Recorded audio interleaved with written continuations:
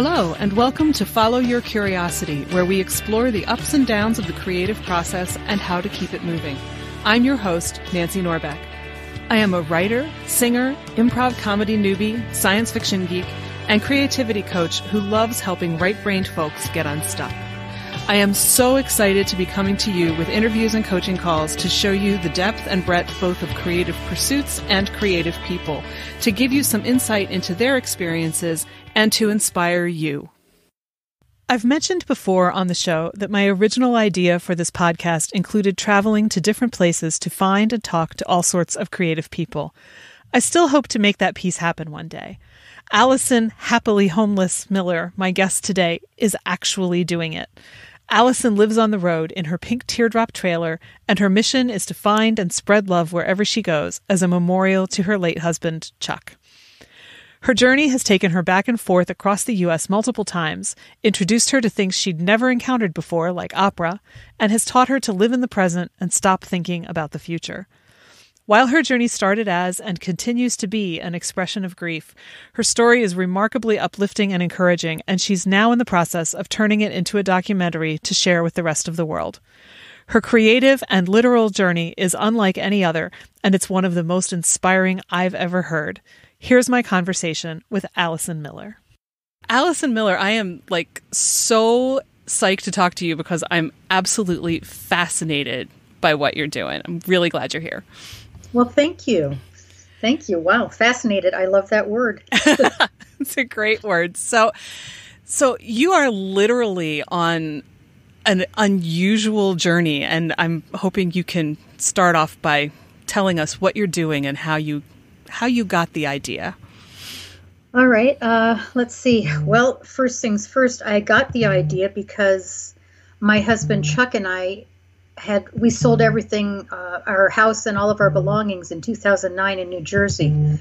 He had been previously active duty, and then he retired civil service from McGuire Air Force Base in Jersey. And I left my job, and we decided to go out on the road together, just to adventure and get out of the rat race. And so we had our last 4 years together doing that. And he had one bout of cancer in those 4 years, about after the first year and a half, and he recovered from that cancer via 6 surgeries and major radiation and everything else. And we continued traveling. As soon as he would recuperate a little bit, we'd head right back out on the road again. So we did that for our last 4 years together. And then in 2013, it was right about this time, actually, we headed to Southern California. We had a rental there for 3 months, and he was getting sick, and we didn't think it was, I don't know why I didn't think it was the cancer returning, but he didn't either. And I took him to the ER at the end of March, and he was, cancer was everywhere. Oof. And so after 5 days hospital stay, I found a hospice for him, and then he died 3 weeks later. Wow! And that is what I mean. The kind of the real clear part of the story is that's when I started my odyssey of love, because after he died, I didn't have a house to return to. We'd been on the road for those years, and so I decided to stay on the road. And I bought a little trailer, and I bought a new car, and I painted them pink, a color that was customized for me. And I set out on what became my odyssey of love. So how long have you been on this journey on your own now? It's been over 6.5 years. I stopped counting at 6.5 years because my heart just can't bear it any longer to count how long he's. So I stopped. So the way I look at it from here on out, even if I survive another 20 years and somebody says, "Oh, how long has your husband been dead?" or "How long have you been on the road?" I'm going to say 6.5 years, even if it's 20 years, because time ceases to have any meaning. And I've realized more and more in the time since Chuck has been gone that our measurement of time is purely a social construct, and it has nothing to do with each of us individually. And so for me, he has been dead forever, and sometimes I'm not even sure if he ever really existed. And yet, the fallout and the emotional aspects of his being dead, it's like it was yesterday. Sure.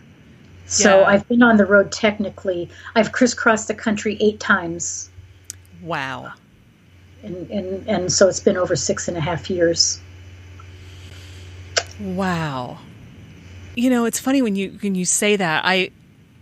I've noticed in a completely different context, you know, I have 2 nephews who are 7 and 4, and I look at the 7-year-old and I go, no, it's been 5 minutes since you were born. Yes. You know, Right? I mean, really, it's, you know, if you didn't have to acknowledge the fact that you can no longer just hold him in your arms, you know, you would swear that it was, you know, Yes. 5 minutes. And yet he's also been here forever.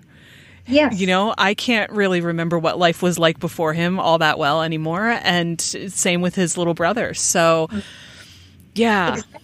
Exactly. The measurement of time is just, it's a very strange thing. It's really, we've got our social construct of how life works and when you go to your job and finish your job and all this other stuff. But then we've got our own personal constructs of time, which is really very, very individual and subjective. Yeah.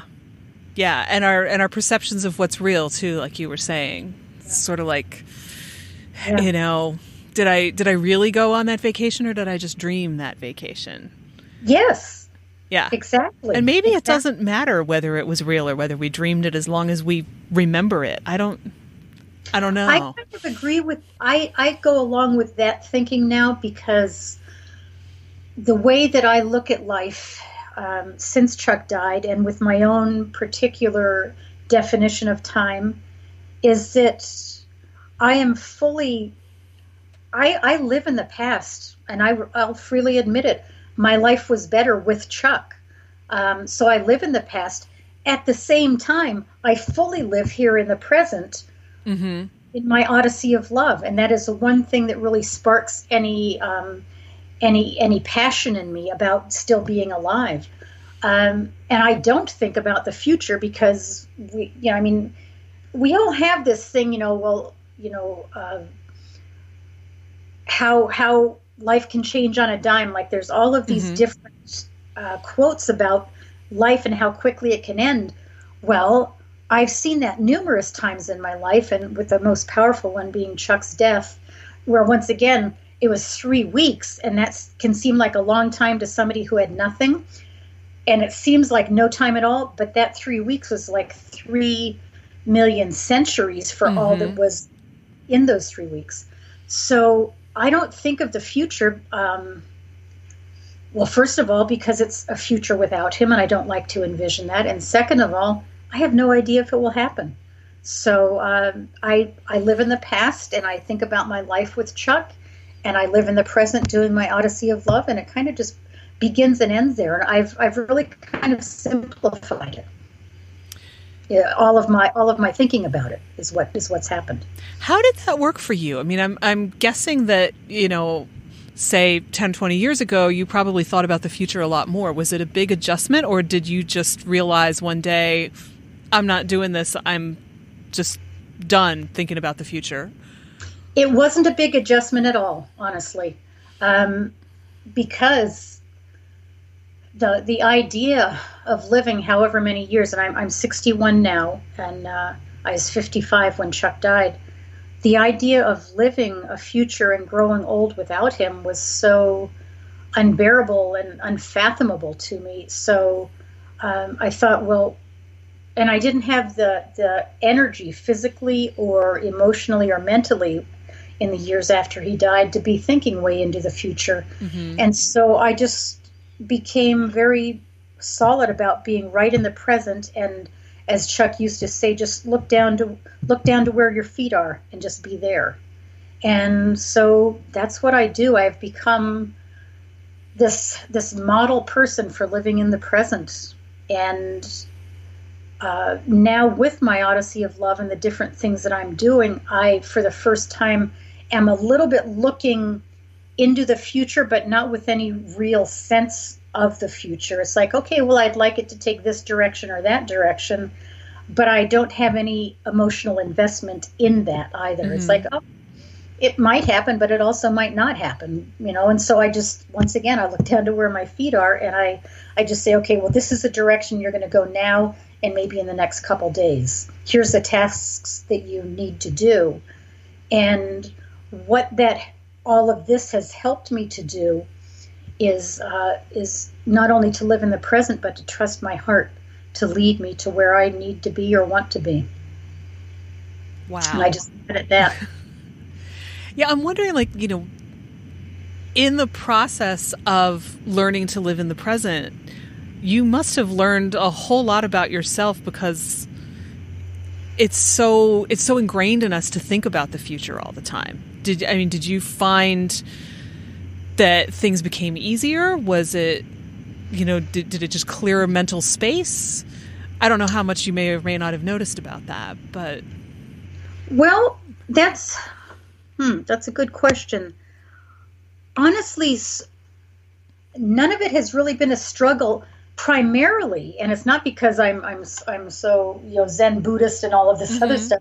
It's more because all that I knew to trust at when Chuck died, my entire world disintegrated around me. We had been living on the road, so we were temporarily here in Southern California. I knew that our rental was up 3 weeks after he died, so I would have to leave, and so I'd have to go do something. Mm-hmm. And so like everything was shattered and disintegrated around me, and all that I knew any longer after he died was that he loved me more than I have ever been loved in my life, and I loved him more than I've ever loved anybody in my life. I trusted that love, and so I just thought, okay, I'm just going to hang on to that. I know that to be true. I don't know anything else to be true. And everything else is speculation about the future, with the future being, even 5 minutes from now. Mm-hmm. I can trust that he loved me and that he left so much love behind for me. Bam. And that, I didn't even think any more beyond it. So I didn't even consciously clear anything. I didn't have anything else but his love at that moment, and so that's what I trusted, and then I just kept trusting it, and it's led me to this point, to where I am now. And I don't overthink anything. I hardly ever think, which is not necessarily good for when it comes to paying bills and paying attention to the little things in daily life. I would much rather, people talk about being in their heart space. That's where I am. And I'm just not really good with all of the stuff where I have to think things out and details about living life. Mm-hmm. In some ways, it's almost, it's become, it's like this survivalist thing. And sometimes I feel, when I've been out on the road for a long while and then I take a break, I think, I'm kind of surprised that I'm able to be in polite society anymore, because I've all of this stuff that people do, and when I'm out on the road, I live so differently, and I'm fully just involved in where my heart is, and but other things are required in life when you show up in social situations. So I just keep trusting my heart. I thought my heart will be my compass. I'm just going to let love lead the way. That's all that I know to be true anymore. And it has stood me in good stead, and I don't know how or why. And I did not used to be so trusting of just my heart. I used my head also. Mm-hmm. But all of that, I didn't know anything after Chuck died. I didn't remember what I had known. But I knew he loved me, and I knew that he left that love behind for me. So I've let that be my guide, my compass. That's amazing. It's obviously done you really, really well for years now. Holy shit. I mean, seriously, the stuff that has happened, just the daily stuff. I don't know, people seem to show up in my life when I need them as a result, and it has, for the last couple years, it's very much become my mantra when things go wrong, like if my trailer breaks down or my car breaks down, and there's huge amounts of money that are needed to repair either one of those, or I need a place to stay, whatever it might be. I just, rather than the panic that would be very my usual response, I just start saying to myself over and over, look for the love, look for the love, look for the love. And it happens. And I don't even actually try explaining it anymore. I just know that I'm doing exactly what I'm supposed to be doing with this Odyssey of Love. And I just need to keep on doing it. And I need to keep on trusting that love will find me and I'll find love. It's amazing. And yet, even though you're not really explaining it, because how could you possibly, it just makes sense to me. So I'm hoping people who are listening will feel the same way and not be sitting there right now thinking, what? I know, right? Because, I've always, Chuck and I had a very strong and passionate love relationship and romantic relationship for all of our 24 years. So I've always been like a romantic at heart, and it was fully exercised in my relationship with him. I was also very kind of pragmatic, and I'm at the same time now as, yes, it's okay, love leads away. I'm also very pragmatic about stuff, but I'm kind of pragmatic about love. Like, it's not just this tiptoe through the tulips and blah blah blah blah and all the unicorns and all this other absurd stuff. I'm talking about the real thing, and where it has brought me. And, people will, every so often as I've traveled over the years, they'll look at the pink on my car and my trailer. And the color was customized for me. The man that I found after Chuck died, and I had bought a new car, and I told him, I need you to create a shade of pink for me. I'm going out on the road. I told him about my and Chuck's love story, and I said, create a color for me. And he created it for me, and I had him paint my car that color. And then when I bought my trailer, it had all bright yellow trim, and I said, paint everything that's yellow, paint it pink. And I set out on the road, and I've had people sometimes along the way say, oh, that's so pretty. It's like Barbie pink, or and it's like, you know what? You are so off the mark with that. This is a strong, powerful shade of pink. The color is named, the guy named it for me, and it's named Chuck's Watching Over Me Pink. And he said, that's to give you courage to return to the road on your own. That's awesome. It's not some weak Barbie pink. And the same way that I'm talking about real love. I'm not talking about, star-crossed lovers and, all the bubblegum, blah, blah, blah. I'm talking about a solid, loving, strong, passionate relationship for 24 years where we were just as much in love the night he died as we were 24 years earlier when we met. And that kind of love that has carried me all of these years around this country when I had never camped and I'd never towed, and I was terrified and riddled with anxiety, and I had no clue how to do this without Chuck. And I didn't even know if I wanted to do it without Chuck. I just knew that I had to do it without Chuck. Right. And I knew that he loved me. And so all of this pink, this is my armor. My car is my chariot. And I'm pulling this beautiful traveling tribute to love. There are names written all over it of people from around the world. Their people send me their names and they say, can you write my person's name, my daughter, my son, my parent, my husband, my wife, whoever it might be? Can you write their name on your rig so that they can travel with you, because that will help me feel like they're still alive somehow. Wow. And it's covered with names, front, back, and sides. It's love. It is a real thing. That is so fantastic. It is. I mean, I know I don't need to tell you that, but that is so fantastic. I know, right? It is powerful. Yeah. So I say to people when they say, oh, that's, pretty Barbie, pink, blah, blah, blah. And it's like, do you see all those names written on there? That's not Barbie doll shit.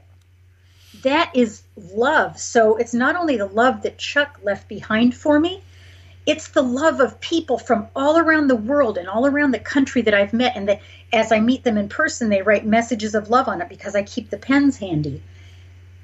And so it's the love stories that are carried within their names. All of that. This is not just some pretty little love story thing. Yeah. This is about a love story that I had, and then a love story that I created for myself out on the road with all these people who come along with my odyssey of love. So when the first person wrote someone's name on there, was it their idea or was it your idea? How did that happen? I remember the exact first signature. It was when my daughter, I was traveling back out to Arkansas because I was going to be work camping at an opera camp. And my trailer broke down in Winslow, Arizona, standing in the sun and all that. And we did all of that stuff while we were broken down. But I remember, and that was the first time that I did this, I had seen something, I had heard a big pop, and I saw some smoke coming out of the back of my trailer. And fortunately, we were not on the highway. And so I pulled to a stop, and it was the first time that as my hand hit the handle, the door handle to open the door, I started saying to myself, okay, look for the love, look for the love. And I ended up finding a mechanic. He and his family ran a garage there in town, and he came to help me. We were broken down for 3 days, and he was the first one to sign my trailer. His name's Tiger. And he and his family, they set me and my daughter up at their garage, and they put a big mat outside so that we wouldn't drag oil inside. And he set me up with electricity, and we would just talk with them all throughout the day as we were there. And as he was leaving, I had already made the decision to start adding names to my trailer. And I wasn't sure how I was going to go about doing it, but I asked Tiger if he would sign my trailer, and so he put his name and all of his family name on with and wrote Happy Trails.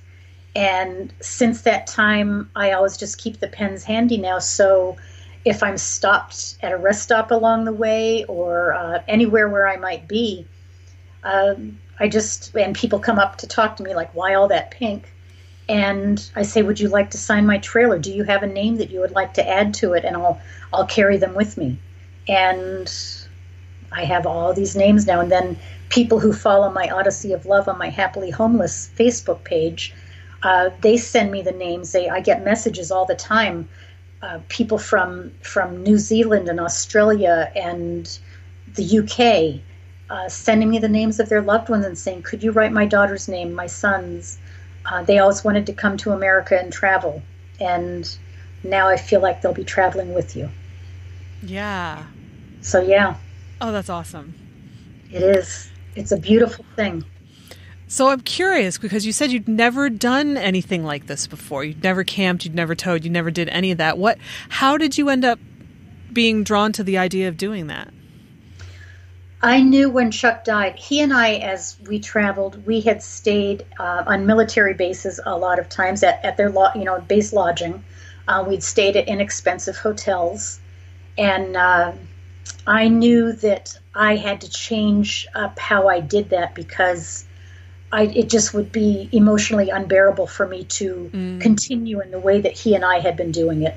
Also, I thought there would be nothing more pathetic than me as a widow weeping into my, delicately trimmed, lace-trimmed handkerchief in some hotel in the back of Beyond, wailing and moaning because my husband was dead.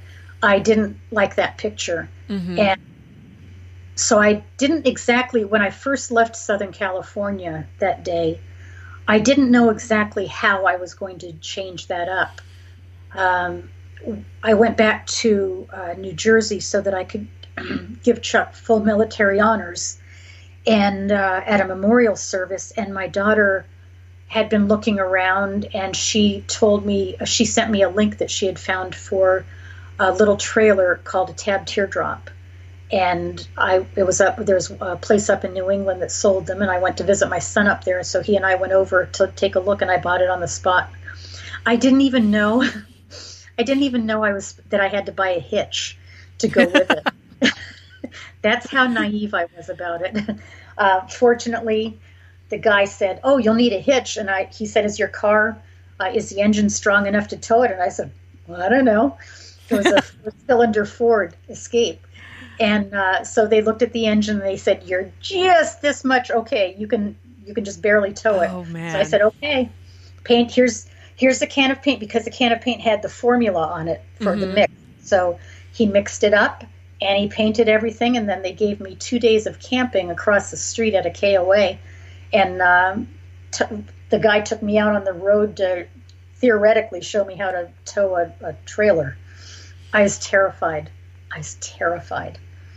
Like, what if I jackknife? What about backing up? I don't know how to back up. How do you even learn how to back up? And every time somebody told me a different way, like you place your hands at 2 o'clock and 4 o'clock, and then you do the blah, and it was like a math problem in my head, and I'd start sweating and get anxiety. And it's like, oh my God, I don't know what I'm doing. And now I can back up perfectly. Mm-hmm. Unless somebody is watching me, in which case it's it's going to take quite a while. Wow. Yeah. Yeah, so you just knew as soon as you saw it. Yes. Yeah. It's cute. It's kind of retro. Mm-hmm. I knew about a group called Sisters on the Fly, and they're women who have vintage trailers who go, a lot of them rehab their trailers. And I knew that I didn't have the time, money, or expertise for rehabbing one on my own. So my teardrop is, it's vintagey looking, but it was new. And it was small enough for me to handle, I guess. I don't know. It was big enough for me to fit into, let's put it that way. Mm-hmm. And I wasn't looking for a lot of space. And so, I don't know, I bought it because it was cute. That's all I could, and I said, "Here, paint it this color and hitch it up, and I'll figure it out." Cute is as good a reason as any, honestly, as long as it works, right? I know. Yes. Yeah. And the way I looked at it with any of this starting out, I had already, like when I was leaving Southern California 3 weeks after Chuck died, and his urn was on the, riding shotgun, and the level of anxiety that was in me, and how do I do this? And I felt like I was abandoning him because I was leaving the last place that he had been alive and that we had been together. And I could barely see for just all the tears. And then I thought, then I bought the car and then the trailer, and everything started kind of revealing itself to me about this Odyssey of Love. I thought, really, what else is there to be frightened of? I watched Chuck died in front of me, mm-hmm. And after he died, my daughters and I bathed him and dressed him and anointed him, and I helped lift his body onto the gurney and zip up the body bag, and then I went to the crematorium a week later, and I pressed the switch to admit his body into the crematorium. After doing that, there's really not much to be afraid of. Yeah, it's true. It's true. So I just did. Yeah, I feel like, we forget that we've all done things that, That's right. I mean, for me, I flew to Northern Ireland when I was 23 or just barely 24 to live with mm-hmm. a family I had never met for 6 months. Wow. And I had talked to, I guess it was just the father on the phone once. And that was it. Because I just really, really, really wanted to go live in another country for a while. And I had not been able to when I was in college, like most people do. And right. I was like, this is it. This is my chance. I am not tied down by anything. I'm going now, And it's funny because I was so excited and I was getting things ready and all of that. And it was not until I was sitting on the plane on the tarmac that I thought, oh, dear God, what on earth am I doing? And I felt like I was flying into a black hole. Yeah. Because here I was, family with 5 kids. What do I know about taking care of 5 kids? What do I know about living in another country? I mean, at least I didn't have to deal with a language barrier much. It was right. Ireland. So, some of my favorite words in the English language I learned while I was there. But yeah, I was just like, oh, dear God, what am I doing? I'm flying across an ocean by myself to live with people I've never met in a country I've never even been to. Have I lost my mind? And it was that moment when I thought, all of these people who've kind of looked at me like, you sure you want to do this? Really? This is the thing you're going to do? All of a sudden, they seemed to be making a whole lot of sense as I sat on that plane. I mean, I was not getting off of that plane for love or money. Right. But it was just this moment of, I don't know what I'm doing. And then I almost got sick on the plane. So I didn't sleep on the plane. Then I had to get through immigration. And let me tell you, boy, do they look at you funny when you say you're coming in for 3 months and, you're on a leave of absence from your job and I'm staying with friends. Yeah. And somehow I got through that because I'm just standing there going, don't put me back on another plane. I barely survived the first one. But that is the thing when I really get, worried about something, I'm terrified I can't do anything, whatever, a lot of the time, not always, but a lot of the time, there is this little part of me that will pipe up and say, lady, you flew into a black hole 24 years ago. Exactly. If you can do that, you can do this. Remind yourself of that. Mm-hmm. Yeah, we all do.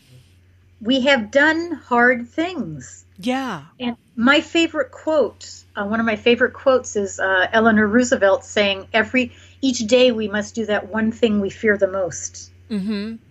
And for me, that one thing I fear the most since the night Chuck died is living another day without him.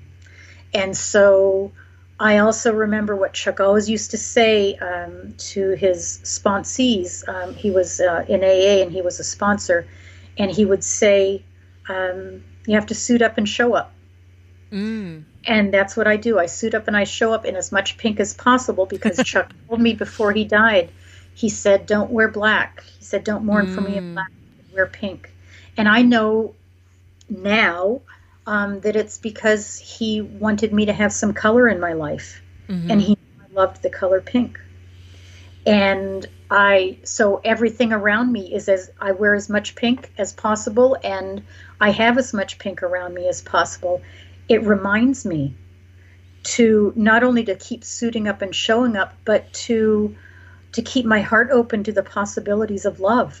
And I don't mean romantic love. I just mean to love that is out there in the world, because we get so jaded, especially as the world gets more and more confusing and kind of ugly.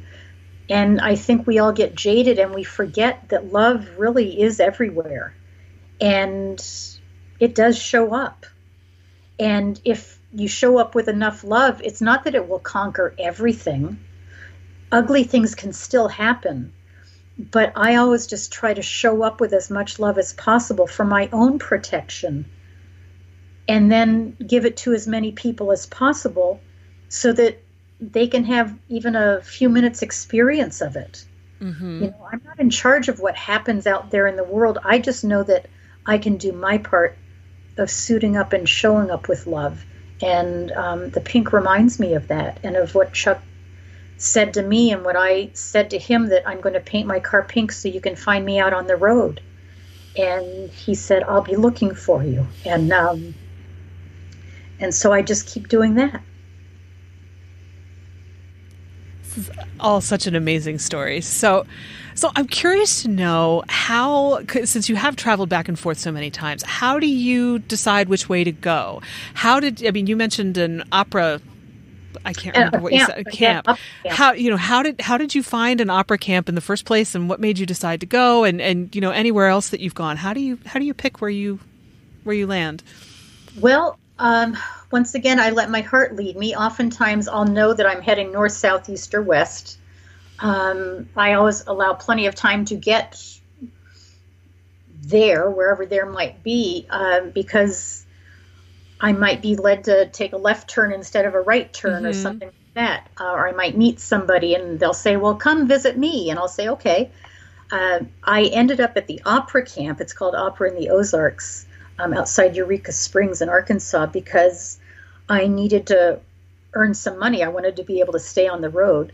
And so I found out about a thing called work camping, and which a lot of people do who live on the road full time. And so I found there's a Facebook group for work campers, and I joined it, having no clue what I was doing or what I'm even looking for. And so I just put up a post with a picture of my rig, which always draws the eye. And I said that I was looking for a work camping gig in Arkansas. Could anyone help me out? I don't know.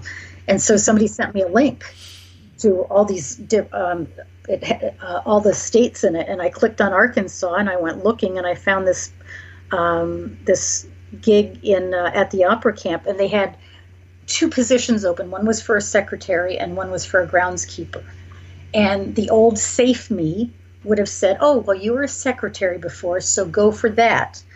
And I thought, yeah, but that's not my life anymore. So I'm going to put in for the groundskeeper. And I mean, I'd kept a lot of gardens when we had a home in New Jersey. So, I mean, I knew some basic stuff, but honestly, I gardened with a lot more enthusiasm than knowledge. And so, but I applied for the job as groundskeeper, and they did a background check, and the director emailed me, and she said, are you strong enough to wield a weed whacker? And I thought, well, I don't know. I was 5 years ago. So I'm assuming, I'll figure it out. So they hired me. And this is the first year I'm not returning to the opera camp. I've spent 3 summers there, work camping, living in my trailer, and being a groundskeeper, and shoveling dirt and making gardens and doing all kinds of stuff, and being exposed to opera for the first time, because they produce and perform 3 different operas every year, and students and staff and orchestra comes from all around the country and all around the world. And so it's been a wonderful experience.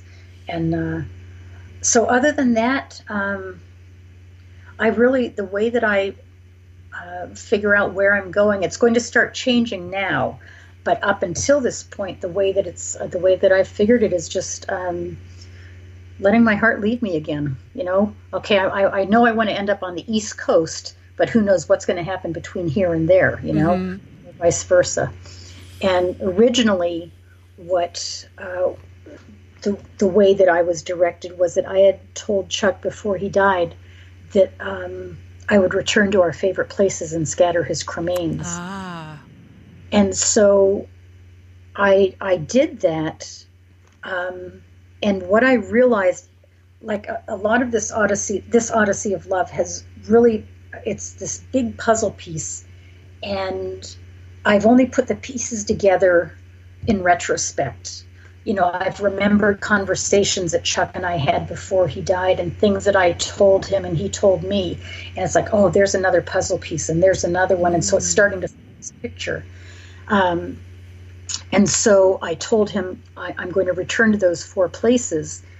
And I knew, and I know still, that there were other places that Chuck wanted me to scatter his cremains. But he could only start me out on this odyssey of love. He could not finish it for me or continue it for me. And I know that in his heart, he hoped that if I kept my heart open, which I would have to do in order to recognize those other places, that would help me create a life for myself without him. And so after those 4 places, I've recognized other places, because I just let my heart lead me. And I'm not even sure how to define that or tell you exactly what that means. The only true emotion that I really feel anymore is just love in its strongest sense.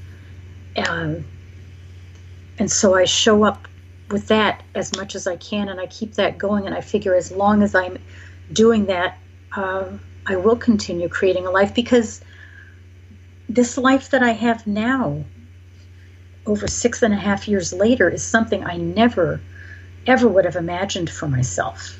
Sure. and not in a good way or a bad way. Just I never could have imagined. And being out on the road by myself, like I'm not a camper. I'm so not a camper. I just happen to live in a trailer and I happen to camp, but I don't consider myself a camper. Like I don't carry any camping equipment with me or hiking. I carry a lot of craft stuff because that's how I work with my grief. I love upcycling clothes and making crazy hats, and that's the stuff I carry with me. My trailer is not practical inside, but oh, is it beautiful? It looks like the inside of Jeannie's bottle from I Dream of Jeannie. And like I don't have practical things hanging on the wall to put things in. It's beautiful shades of raspberry pink and pops of gold and copper, and with hangings over the bed, and totally impractical, and I love it. You know, I think there's a lot to be said for totally impractical. I agree. You know, they're really... It's what suits me. Yeah. And you know, I mean, as much as I, you know, hear you saying that how you do this is to a large extent inexplicable, I am kind of struck by the fact that the way you have picked where you go feels similar to me to the way I write a book. Because so in the writing community, you'll often hear people talk about how there are plotters and there are pantsers. Yes. Not to be confused with panthers, which is what autocorrect always wants to do with that word. I'm definitely not a panther. But plotters are the people who figure out the whole thing, have the whole big outline, and probably, you know, the little string diagram on the wall like you see in the movies for like police procedurals. And they know every detail of what's going to happen in this book before they write it. Mm-hmm. If you made me write a book that way, I could never write a book. Because I would already know what the story is. Mm-hmm. I write to figure out what the story is. I write because some little spark of an idea has popped into my head, and I just want to know what happens. And I can't get it out of my head until either I write it or I ignore it long enough that it says, forget you, I'll go find somebody else to write this story. And so, and there are people who plot who cannot even believe that people can not have any idea where they're going and write a decent book, which just says to me that these are two radically different mindsets. But, you know, I may know that at some point the character has to get to this place, and that it's probably, you know, 100 pages from now, or, you know, maybe more, maybe less, but something like that. But other than that, I'm just, you know, it's just kind of happening in my head onto the page. And I don't necessarily know where it's going to go. I don't know which characters are going to turn up. I don't know which, you know, my character may decide that she's going to turn left and I'm saying, no, you need to turn right. And, you know, it sounds crazy to people who haven't written, but, you know, I've had arguments with characters where I'm saying, no, I need you to go this way. And the character says, no, sorry, I have to go this way. And you go, no, you don't understand. I'm the author. You're the character. You need to go this way. And they just look at me and go, no, you don't understand. I'm myself. And I know I have to go this way. And this is what I'm doing. Mm-hmm. And the first time that happens to you, you really do think you've completely lost your mind. But yeah, I don't know. And this was actually the really terrifying thing about grad school for me, because, you know, you have 4 semesters to write this book and polish it up and get it ready to be considered publishable so you're allowed to have your diploma. Right. And you can add extra semesters, but who wants to do that? And I mean, if you really need it, you want to do it. But otherwise, 4 semesters is plenty. But when I started, I decided I was going to write all short stories because I thought they're short, they're compact, I can't get lost in them, and I can experiment with them, forgetting that I've never done anything short in my entire life. So, you know, halfway through the semester, I have this story. I don't know what it is. I send it in. My advisor says, this is not a short anything. I go, oh, yeah, right, because this is me. And I had to decide, am I going to switch gears and do this novel, or am I going to try to stick with the short story thing? And the big thing that terrified me about deciding to do the novel was, I don't know if I can finish it. I've never finished a novel. Who knows? Yeah. And I did, and it's out there in the world, but you know, still, it's just kind of like, I don't know, because I don't have a plot. I don't know how to I don't know how long this is. I don't know how long it's going to take, and so in a way, it seems to me that there's a certain degree of similarity there, because I had no idea where I was going, and you are just following whatever strikes you in the right way. Yeah. So, yeah, and it works somehow. It does. When I was in Arkansas last year at the opera camp, Chuck died on April 21st of 2013, and so April 21st since then has always been my new year, so to speak. Mm-hmm. And that's when I kind of assess things and reevaluate or do whatever I need to do. And last April 21st, I said to myself, you know what? It's time to make a documentary about your Odyssey of Love. And I've never made a documentary. I don't know people who make documentaries. I don't have money to make a documentary. All of that stuff. I just knew it was time to make a documentary. And when I got back here to Arizona, I ended up meeting a woman who was a photographer who was starting, it's a fledgling company, with a friend of hers who is incredible with a camera, and they're both very creative. And we're now making a documentary about my Odyssey of Love. I call it a love-umentary, and we've done a lot of filming already, and it's going to be going into editing probably in a couple of months. And when it's done, I also don't know how to, I want to have a premiere in Phoenix. I don't know how to do that. Don't have the money for it. None of it, but I'm going to have a premiere with a pink carpet for all the guests to walk, and I'm going to show my love-umentary, and then I'm going to take it out on the road, and I'm going to show it at big and small venues all around the country, and I'm going to submit it to some film festivals. I don't know how I'm going to do any of that. I just know I'm going to do it because I'm going to just keep trusting love to show up. That's fantastic. Can you tell us about the process of doing it so far, what that's been like?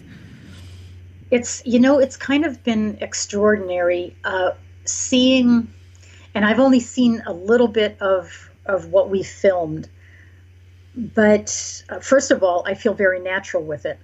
I've realized this streak in me since Chuck died that, I've always been an extrovert, and I've always loved dress up and costume and all of that. But boy, have I realized that part of me. And so doing the filming, I feel very natural in front of a camera, and I speak very easily. And so listening to people talk about the impact my Odyssey of Love has had on them. We have some submissions from people that we want to have their voices as voices. Has brought me to tears, because for me, I'm just out here doing this because this is the only thing that makes me feel alive. And I told Chuck before he died that before I die, I'm going to make sure that everybody knows your name and that you lived and that you're a good man and you brought so much love to this world.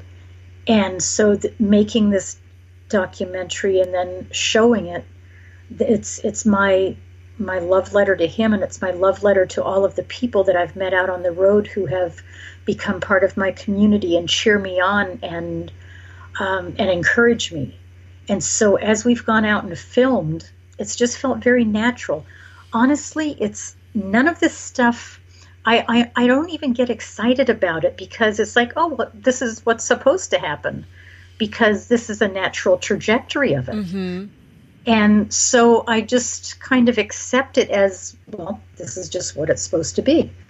And but I do know the little bits that I've seen of what we filmed so far has just been extraordinary.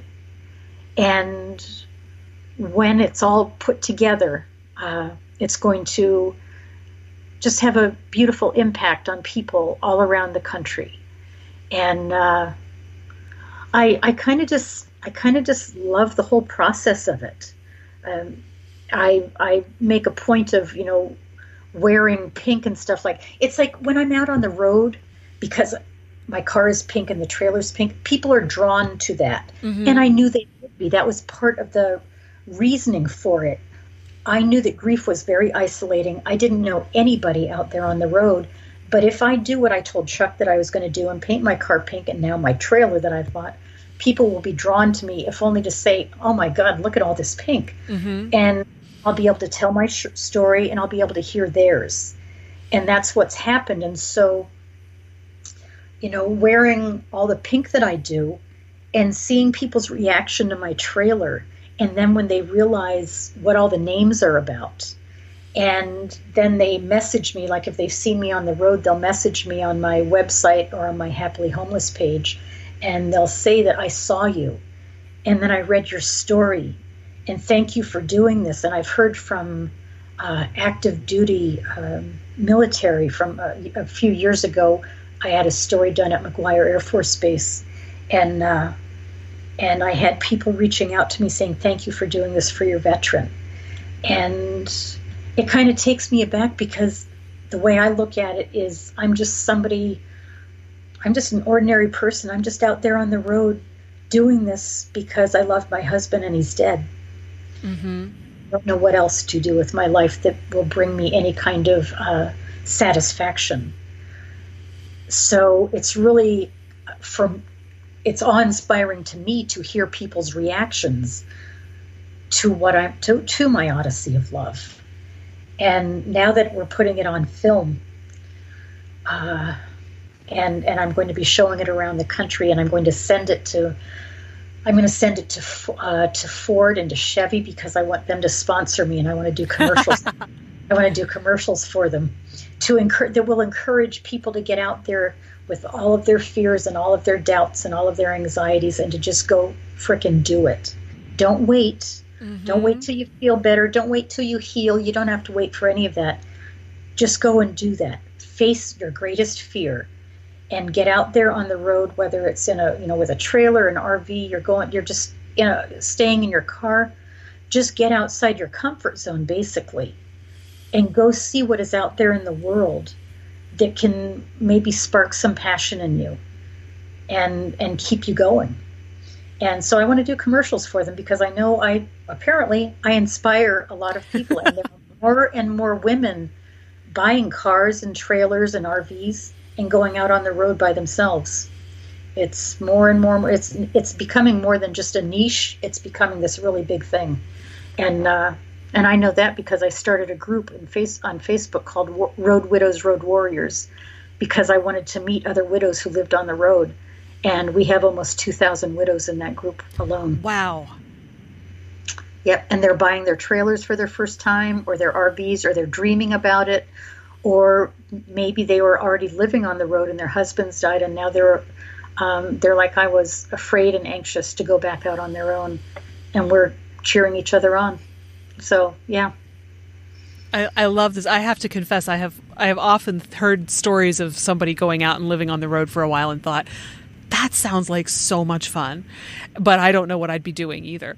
But I've never actually spoken to somebody who's done it, so this is kind of an extra added bonus for me. So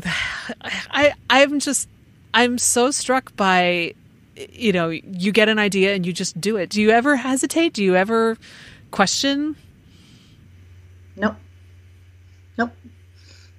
I just do it, and if it's the wrong thing to do, or it's a mistake, or like it leads me down the wrong road, I don't think that there's ever a wrong thing to do, but if it just gets me somewhere where I don't want to be, I just redirect.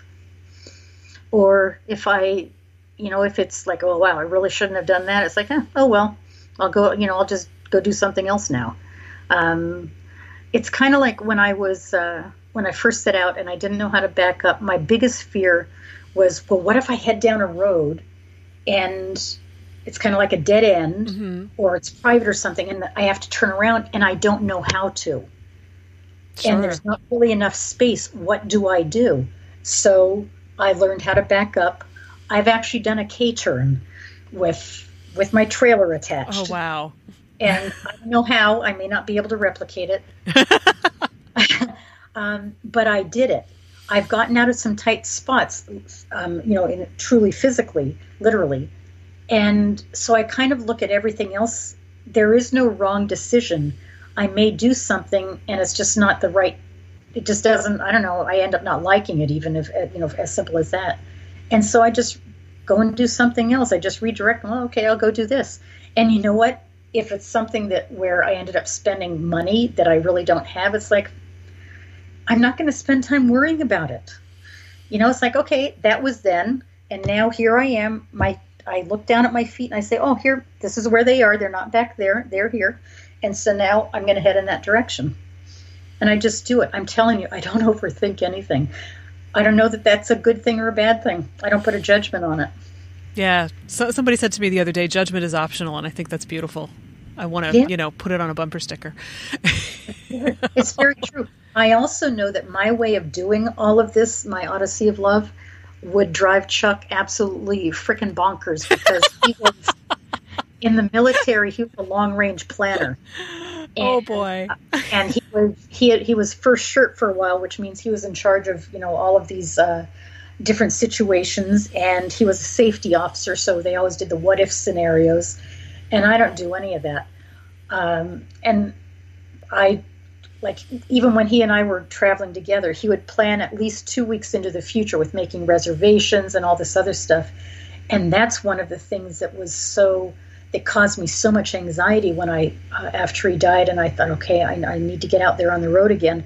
It's like my brain was in such a place. There's a thing, people who grieve, they go in the widowed community, we call it widow brain, but in grieving, there's the physical thing where your brain just is not working in the same way.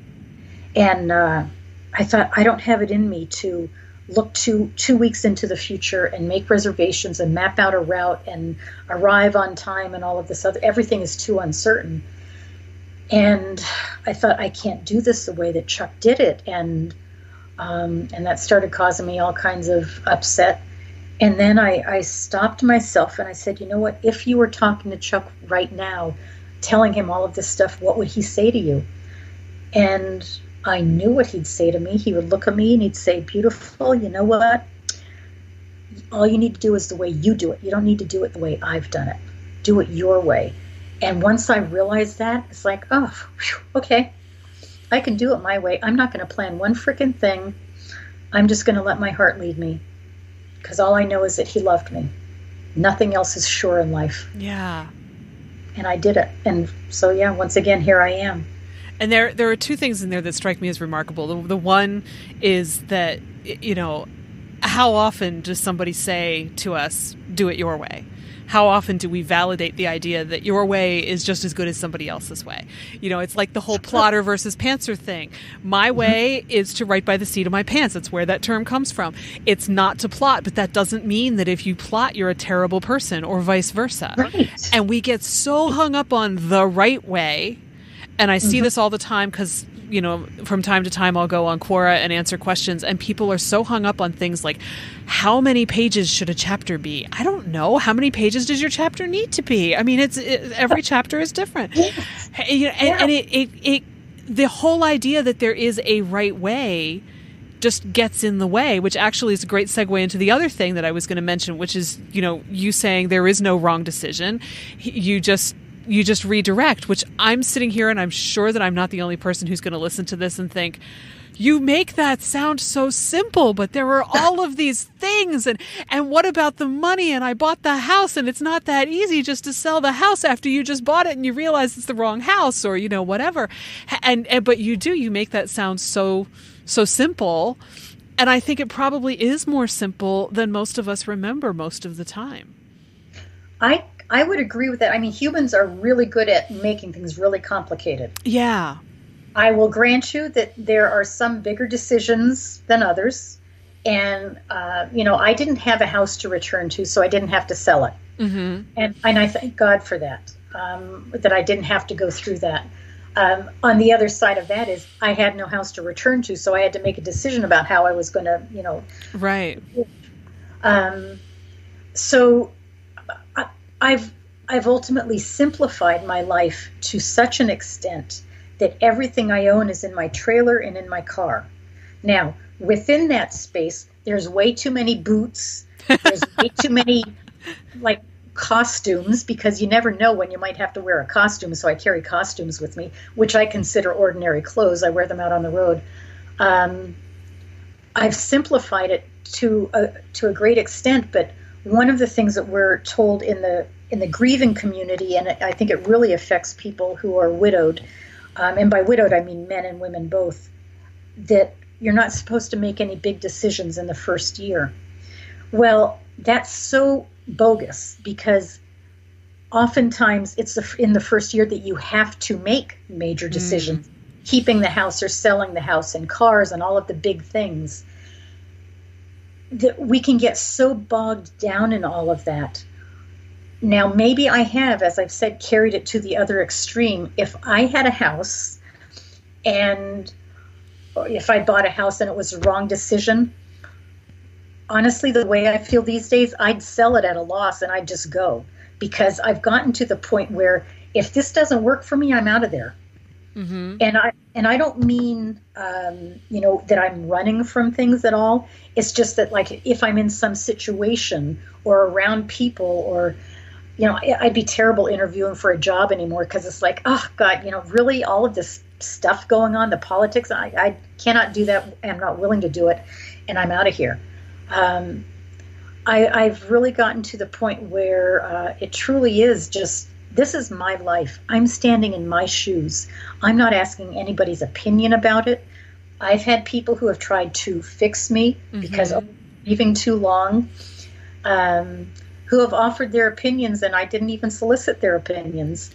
And initially it would be, I would react to it, and the way that I am now, it's like, I just look at them and laugh, and I think, oh, you poor person that's still caught up in all of this thinking that you've absorbed, that you've been taught, all of this. Life is only as difficult as we make it. Circumstances can be difficult, but what we're putting into it, that doesn't have to be difficult. And so I just I've really kind of streamlined everything in my life. And it really does, for me, come down to, am I in a place where there is love? If not, I'm leaving that place. Plain and simple. And I'm going to go find where there is some love. That's just like the clearest compass.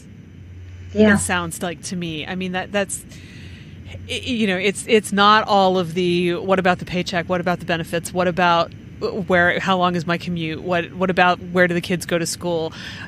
All of that. Right. It's so much simpler.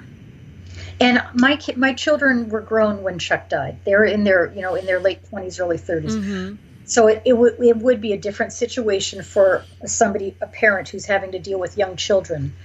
But we have, like in the group I started, Road Widows, Road Warriors, there are many widows who are maybe in their 30s and 40s still raising their children. And the whole point is that we have presented to them in that group, you know what, when the time comes, when your children are raised, here's something that you can think about doing. You don't have to stay in that house and the picket fence and the cars and the job and all of that.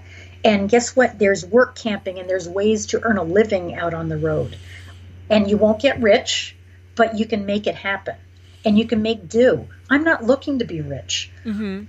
When I decided the time has come to make a documentary, the other side of that was, okay, I need to be willing to, I need to believe in this enough that I'm willing to spend every last penny that I have on making this documentary. And that's what I'm doing. And I am going to do some fundraising, but I'm not looking to get rich. I just know I need to make a documentary. It's my legacy. And like I said, it's my love letter. It's the story, I am just some regular old person who was loved more than probably so many other women are loved in this life by a really good man. And I've just decided to do something about that story and to carry through on my vow to Chuck that everybody that I ever meet for the rest of my life will know the name of Chuck D and who he was to me. And so I'm willing to commit everything I have, time, money, and everything else, to making this lovumentary about that. and what it's like being out on the road as a woman alone when you don't know what you're doing and you're really not much interested in learning. Like, I'm not interested in learning about camping or how to make a fire. I don't care. I'm not interested in learning how to cook meals over a campfire. I'll flip open a little thing of yogurt and I'll be perfectly happy. And I can relate to that. Well, I really don't care about any of those things. What I care about, and I don't care about going to places and visiting national parks and monuments and all that. I did all of that with Chuck. What I'm interested in now is sitting outside my trailer in my pink chairs and talking to people and hearing their stories and sharing mine. That's what I care about. Nothing else. It's beautiful. So see, you can see this back here? Mm-hmm. This is a life-size cardboard cutout of Chuck. Okay, yeah, it's a cardboard. It looks like a cardboard cowboy is what I was thinking. Yes. Yeah. Yes. And that's Chuck. And so the first time I saw it when I ordered it, it gave me the chills because it embodies his spirit so much. So he'll travel around with me when I'm presenting my Lovumentary at different venues. And he'll always be there standing there like he was, just slightly behind me, because he was always very happy to have me in the limelight, and he would be standing just behind me supporting me and saying, "You go for it. I'm going to be over here and be retired." And so that's what that is. Oh, that's great. I'm wondering, and I feel like in many ways you've already kind of covered this, but if there's anything that you have learned or a piece of advice that you wish that everybody knew or anything like that that you'd want to get out into the world on this podcast. About being widowed or about being out on the road? Either or, and both of them. What I would say is it's never, number one, either or. Life is completely gray, all shades of gray. For me, all shades of pink. And you don't have to listen to people who say, well, you can't just do that. You have to do this. It's like, I can do both of those things. I can care and not care all at the same time. I can love and I can grieve all at the same time. I can feel passionate about my odyssey of love and hate the fact that I'm alive without him all at the same time. I think that it would help everybody, whether it's because you've been widowed, whether a special person in your life has died, whatever you're contemplating in life, going out on the road or anything, trust your heart instinct. You can get feedback from other people, but you're the one standing in your shoes. And the less you listen to other people's opinions of what you're doing, the better off you'll be. All you need to do is pack it all up, and whether it's figuratively or literally, you just pack it all up and you put it in a backpack and you just go and you do it. You don't have to wait around for any of it. You take all of it with you, and everything in life is a duality. We live in duality, and it took me a long time to realize that in this grief. It's like, well, you have to heal, right? And you have to choose to be happy and all this other hogwash that we're taught. No, you don't. I'm not worried about being happy. What I like to think is that someday I will find a sense of comfort and my heart will be a little bit eased. Happiness is a fleeting thing. I'm concerned more about making a difference in life and looking for love, or finding the love, not even looking for it, finding it and setting up scenarios where I know love will be and connecting with people. So we all just need to, I think it would be so helpful if we would all just broaden our definitions of almost everything that we have learned and put away a lot of the stuff that we have learned and realize that we can create the lives that we want, or the lives that we have to create, if the circumstances have put that upon us, as they have with me with Chuck's death. I'm not waiting around for anybody. People who want to look at me and judge and say, oh, it's over 6 years and you're still sad. Yeah, well, so, what's it to you? You go live your life, I'll live my life. Yeah. I'm kind of in my world where nothing is okay. I'm surprisingly okay, I'm devastated, and I am living passionately all at the same time. It's possible. That's a lot more than a lot of people who are devastated can say. I mean, that's phenomenal. Yeah. Yeah. We need to stop listening to everybody's opinions. Blah, blah, blah, blah, blah. You know, it's like the adult on Charlie Brown. Wah, wah, wah, wah, wah. Yeah, screw that. Yeah, the conventional wisdom is often not very wise. Yeah. It doesn't, everybody will have an opinion. Just follow your heart. We don't trust our hearts enough. We think it all has to be done. Yeah, we don't. And figure it out and plan it, you know, and do all of the stuff on the wall. Some people that works for them, but if it doesn't work for you, then don't do it that way. Do it your way. Frank Sinatra, right? Yeah, exactly. Sinatra, he knew a long time ago. So he sure did. So yeah, so I'm going to have my Odyssey. It's called An Odyssey of Love in pink. I'm hoping it'll be done maybe by late spring, and I'll be taking it out on the road, and I will be. Meanwhile, people can follow my Odyssey of Love on my Happily Homeless Facebook page, and also I have a website called happilyhomelessismoonstruck.com, and the full story and pictures of my travels and things are there. Yeah, the pictures are amazing. And well, I'll put links to all of this in the show notes, and I'm gonna grab some pictures from you to share too. So, but we'll just go on and grab whatever you want. Okay. Honestly, it's all public anyways. Yeah. Fair enough. It's burnt, you know. True. True. But yeah, because everybody needs to see the trailer, and your photos are amazing. Well, thank you. Yeah, but I feel like. I don't know. I feel like you have dropped a hell of a lot of wisdom in the last hour. You really have. That so funny? Because I feel like I don't know a frickin' thing.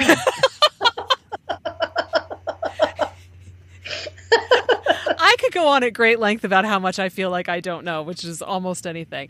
And yet I somehow I feel like, you know, a lot of us, something comes out when it needs to. Kind of like your whole trip.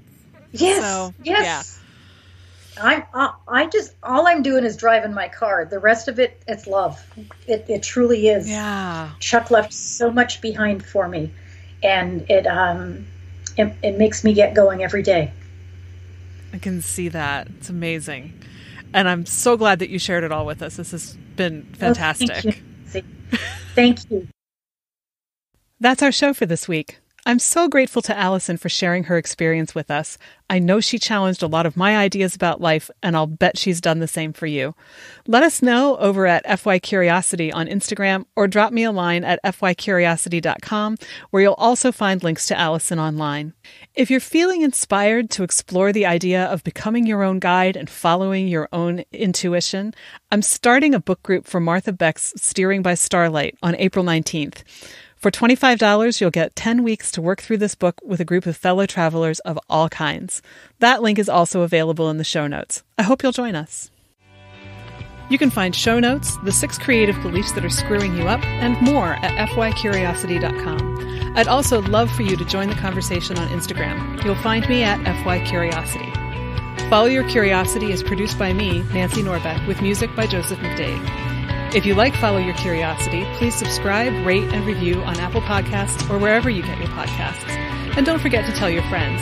It really helps me reach new listeners. See you next time.